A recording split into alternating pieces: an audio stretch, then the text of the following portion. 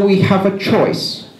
We can live in a world where the norm is one in which our identity is tied to every transaction, and we voluntarily give the power of complete financial surveillance to whichever government we elected last week, hoping that this one's a good one, and knowing that the next one could be just as crazy as the one before.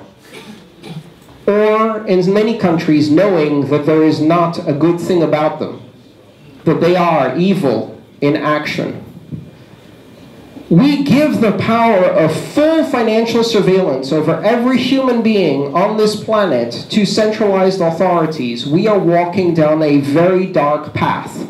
A path in which, when you say the wrong thing, your bank account disappears. When you go to the wrong protest, your life savings disappear without judicial process, without question, without answer, without recourse. That is not a world I want to live in. And the alternative choice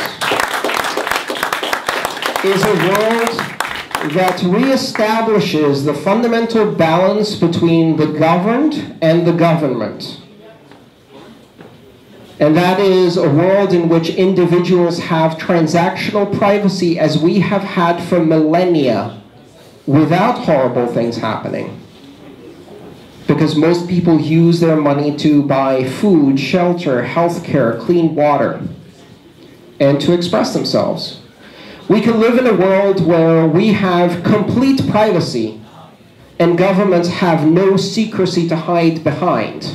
They are forced transparency, which is the way the balance should work.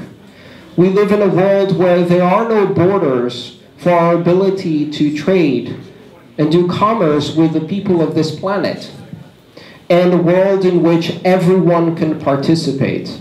This is the choice we face today. The future is digital money. The question you have to ask yourselves is, what kind of future do I want to live in? And that is a really important question.